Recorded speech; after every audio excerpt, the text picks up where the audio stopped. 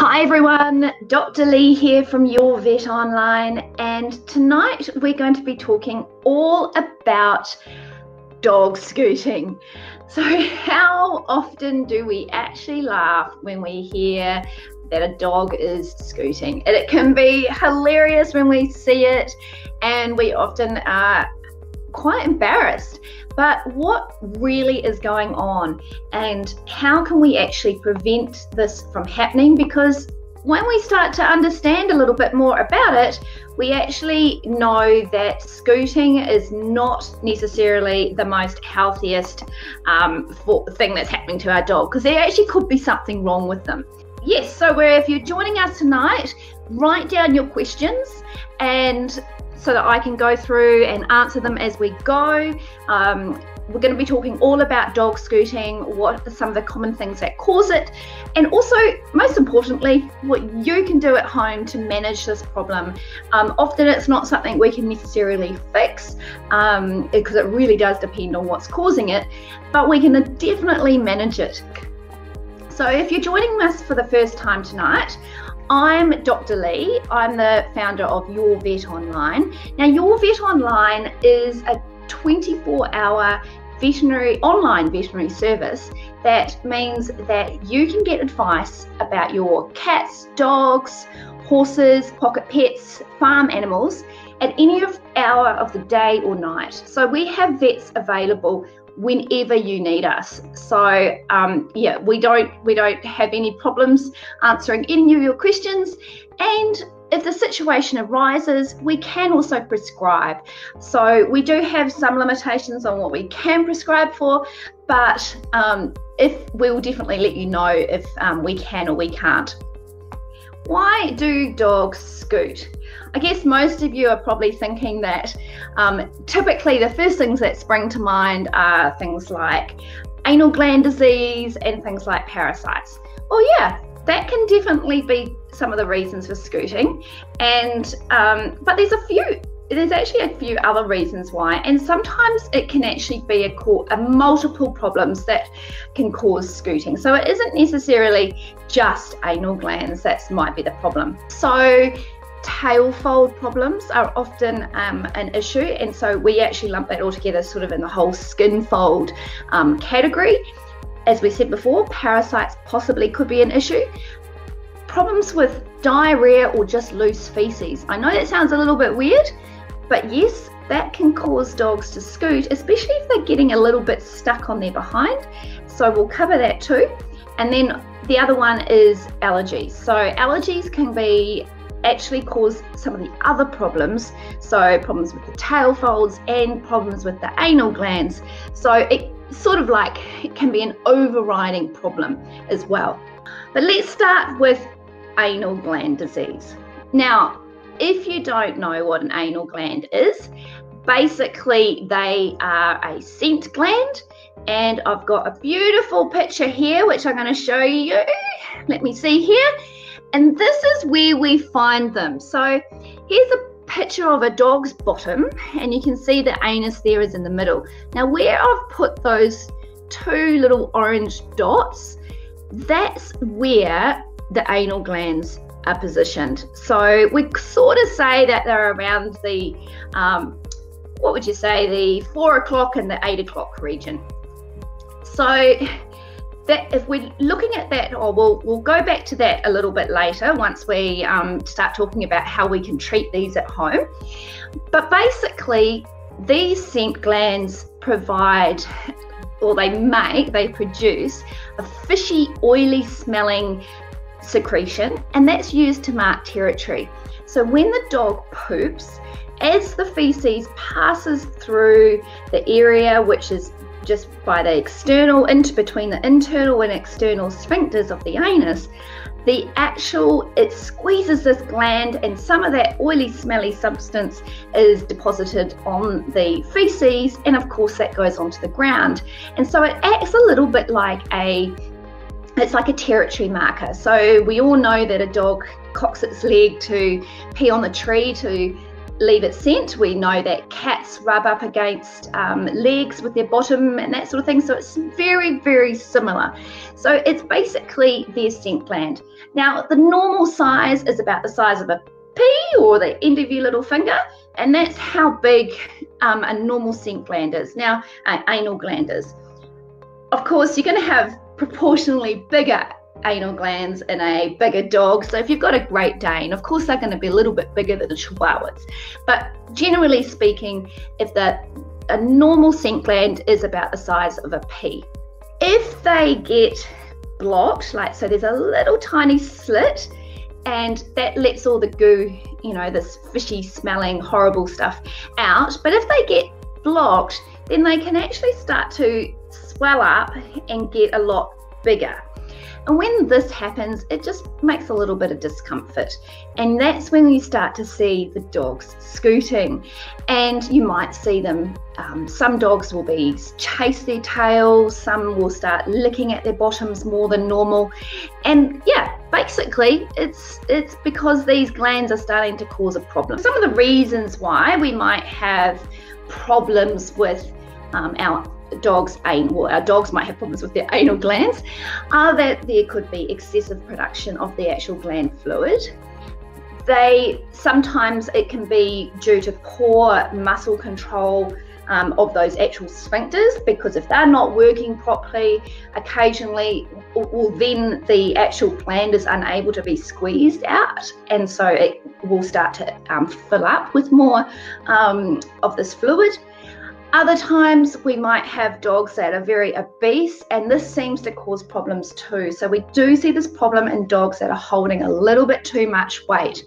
So that's just another thing to think about if your dog's a little bit on the porky side and he's having problems with his anal glands. So when these anal glands start to get what we call impacted and they start to fill up a lot, it does cause a lot of discomfort for your dog. And sometimes if they're not released, then the fluid inside actually becomes really thick, quite gooey, and well, actually it can be really, really thick. Actually, it's really quite disgusting.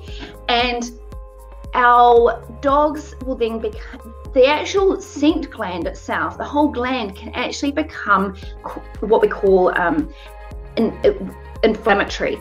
So it's what we call anal gland sacculitis. And so with this whole reaction, you know, it can be quite painful. Like, we all know that any sort of inflammation is painful. And so that's why some of these dogs get quite rough, licking and biting at that area. And some dogs will actually chase their tail and really do want to mutilate themselves in that area, which is not very nice for anyone.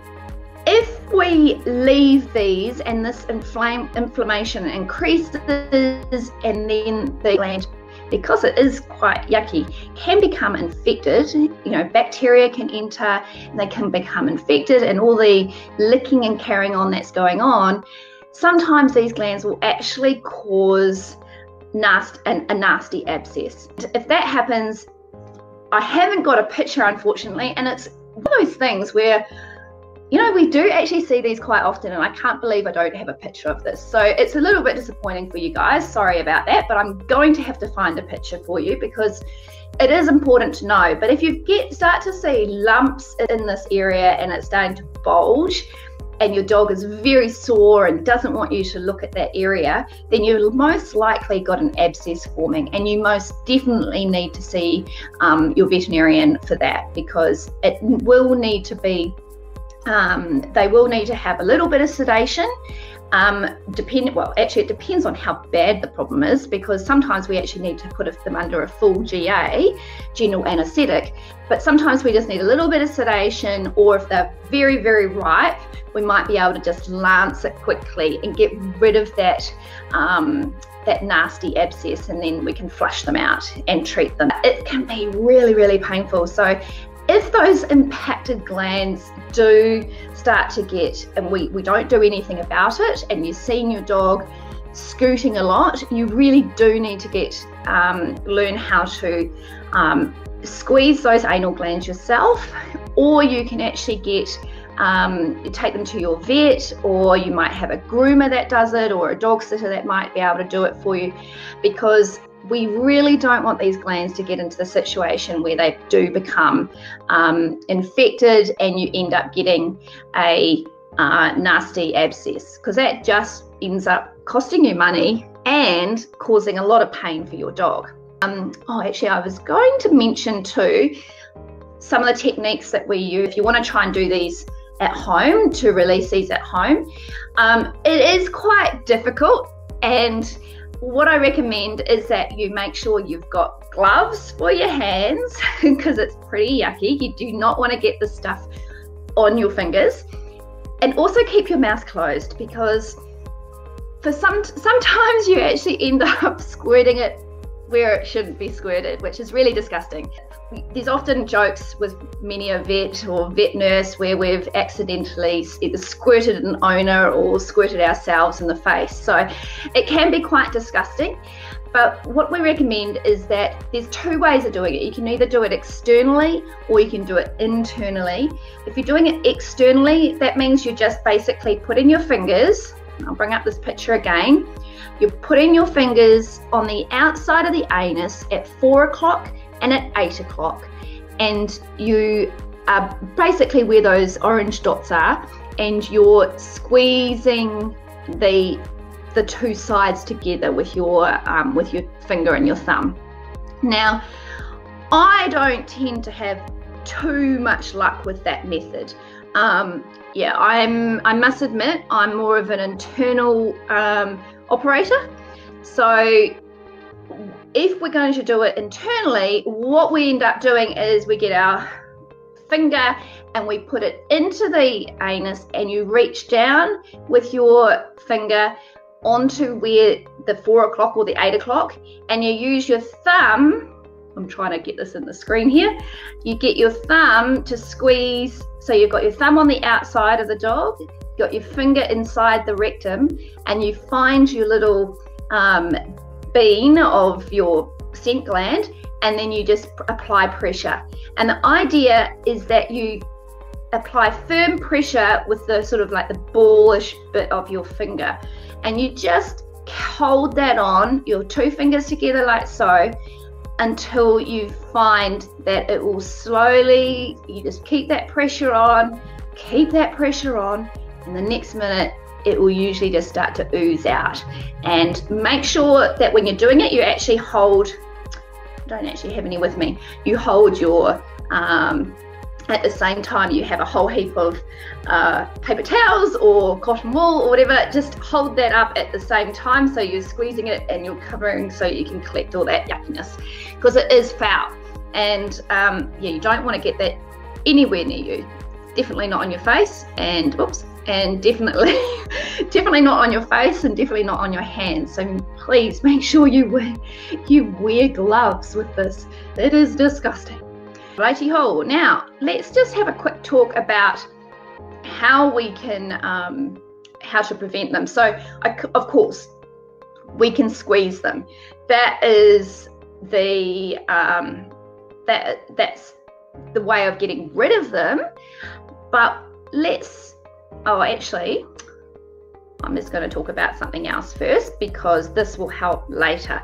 So we'll just go and talk about our skin fold problem. Now, so skin folds, we often see skin folds in any of those dogs that have a lot of loose skin. So it could be like our brachycephalic breeds, you know, with a French bulldog, the English bulldog. You've got bloodhounds that can get it. Any of those sort of breeds, Shar Pei, that sort of thing. Anything with wrinkles is prone to a skin fold problem. And although they often have it around their face and around their nose, a lot of these dogs also get it around their tail. So, and they might have that big lump over the top of their tail. And then also some of these dogs, especially the English bulldog, will have what we call as a corkscrew tail. And so when these areas are quite moist and they're like a big wrinkle, and of course it just traps moisture, and it's the perfect breeding ground for bacteria and all that yuckiness. Now, every dog has bacteria on their skin. We've even got bacteria on our skin. It's not unusual for that to happen. But as soon as you get moisture, and then of course that skin barrier can weaken, dogs will often then start to gnaw at themselves. And as soon as they start doing that, the risk of actually having a small penetration of the skin, or even the raspiness on their tongue, can lift that layer of outer skin so that they actually, bacteria is able to get in and then start to multiply, and then they get inflammation. So we basically call these skin fold pyodermas or skin fold dermatitis. And if you own one of these breeds of dogs and you've got all these wrinkles, then you're going to have to be pretty much cleaning these skin folds daily. It's a daily job for you, and it's one of the jobs that you need to do for any dog that's got this problem, because if you miss a day or two, sometimes things can really flare up quite quickly. You'll often get a hint that there's something brewing when you start to see a sort of an orangey brown color, and you may even get a bit of a stench, and that means that something's happening. So you do need to clean these daily. We've actually got I'll put a link up afterwards for an article that I've written, and we've actually got you can download some ideas and instructions on how to deal with what these sort of hotspot type areas. The same treatment goes for hotspots versus skin fold pyodermas versus skin fold dermatitis, anything like that. It's all sort of basically the same thing, but we like to use topical antiseptics, and we tend to use those first.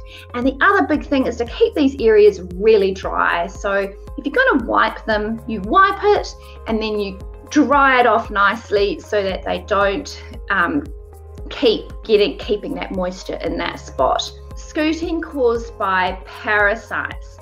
Now, heaps of people always think like there's parasites can cause cause them to scoot. Here's a lovely picture for you. You might like that. Probably not. It's pretty disgusting.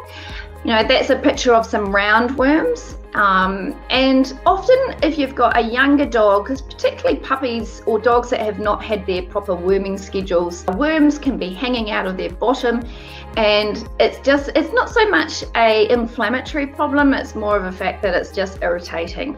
So if a dog starts to, especially puppies when they're very young, they will often start to scoot, and that's probably due for a worming, because we do know that with pups, they get worms from their mother, and honestly there's that many worms in their system that it can take quite some time before you, and a lot of treatments. Remember, with puppies we treat for roundworms every 2 weeks, so it can take a long time to get rid of the burden of worms that they actually have.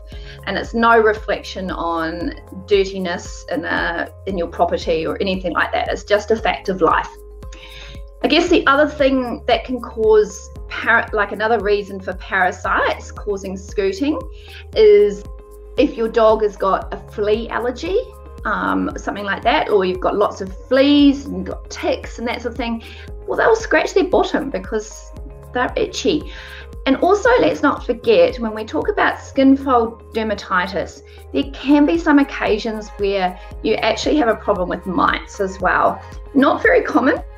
However, I have to say, just to be complete, that can be an issue too. So the best thing about parasite type issues is that it's really easy to prevent this as a cause of scooting, because basically you just keep your dog up to date with their worming and their flea and tick control, and then you're not going to get these problems. Another big problem we sometimes see is scooting that's actually caused by feces.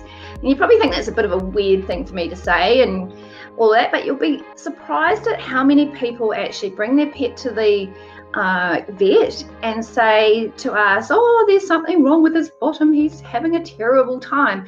And when we actually look down that end, what we see is that there's a lot of feces that's caught up in the hair, and it's stuck and it's dried, and it's like concrete, and it can make it really painful and really uncomfortable for the dog. So if your dog has got long hair in that area, it could be a schnauzer, could be I think I've actually got a photo of one here. What have we got here? This little guy, you know, like a fluffy bum like this one. Then it's always a good idea to trim around their bottom so that they can actually, you know, so that the feces isn't getting caught. Now, I know whenever I have a dog in at the hospital and they've got diarrhea, I will usually trim up their bottom because I just can't stand diarrhea and I can't stand it going everywhere. So if I've got a dog that's, you know, I tend to clip bottoms unless they're a short-haired dog anyway, because I just don't like the thought of them carrying any feces around, because it can happen even if you do keep them trimmed. So I always do that. Now, the other thing to do with some dogs sometimes have a problem with their feces, and it's just a little bit too sloppy. And again, remember we said back right at the beginning about when we're talking about anal glands, that a bulky feces is going to help squeeze those anal glands. Now, bulky feces is also going to be better so that they don't actually get it all through their coat. So one of the ways to increase the bulk in your feces is actually to feed a really high quality kibble. So any of the brands like Hill Science Diet, Royal Canin, Eukanuba, Pro Plan, those types of diets are very good, and they have a good bulky feces. So there's big feces and not too much of it. And then whereas some of the cheaper brands and things like Dog Roll and all that sort of stuff, they tend to just produce a lot of poop, and often it's not very well formed and it doesn't have a lot of bulk to it, so that it actually doesn't come out in a good way, so that it actually squeezes those anal glands. Now, the other thing that you can do is, if you don't feed a kibble or you want to add other things to your pet's diet, you might think of supplementing with vegetables such as carrots, broccoli and pumpkin. Now, these are really good to bulk up a diet, bulk up a food, a diet, and they will help make those feces a lot bigger too.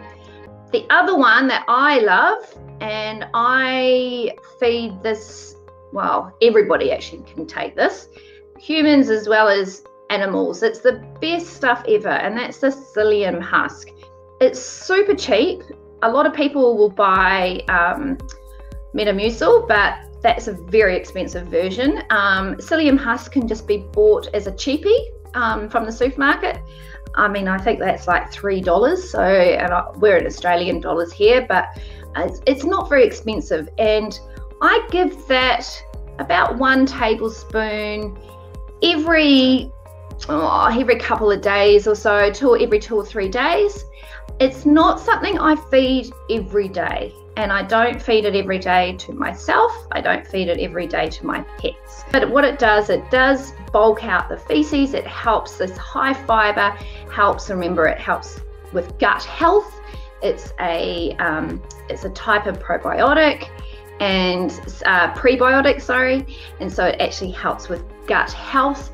And yeah, it's an overall a little bit like a wonder food, I suppose. I don't know why it doesn't quite get the platitudes that it should, because it's actually really, really, really good for you and good for your pets. I really love it. The next little thing we're going to talk about that's the potential cause of scooting is allergies. So everything that we've talked about so far could have allergies as the the root cause, you know, like, so it could be an anal gland problem, but the actual main cause is an allergy. It could be skin fold problems, and the main cause is not necessarily, well, they've got a skin fold issue, but it's exacerbated by an allergy. We talked about parasites. Maybe they've got flea dermatitis, flea allergies, and that some of these dogs, they just need one flea and that's all it takes, and they just rip into themselves. So allergies, you know, they could be an environmental allergy, it could be a food allergy, it could be atopy, which is just what is causing the problem type allergy, parasitic allergies, and of course you've got other allergies like drug allergies and things like that, but that's not really generally the cause of this sort of thing. But as I said before, a lot of the problems that we mentioned earlier can be directly related to allergies. Now, we're pretty lucky these days. We've got some wonderful treatments and medications available to help manage allergies. So if you're struggling with your dog, they're really, you know, we really don't need to totally depend on those, you know, like the prednisone that we used to use all the time. We can start to use some of the other medications and things. It's really important that we get to the bottom of it though. I see a lot of people jumping immediately to thinking that their dog has a food allergy.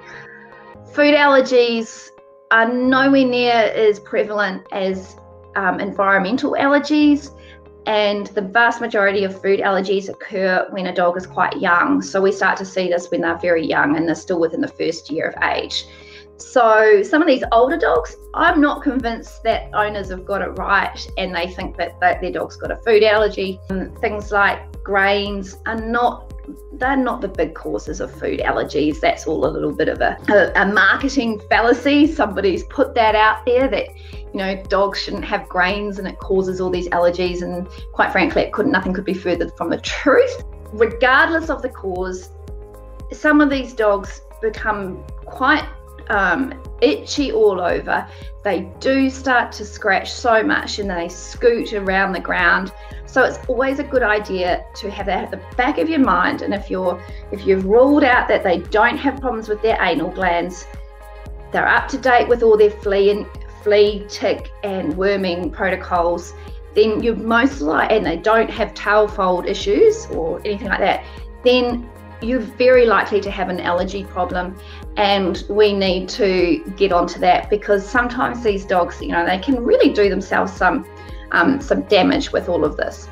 So that basically takes us to what we're sort of saying.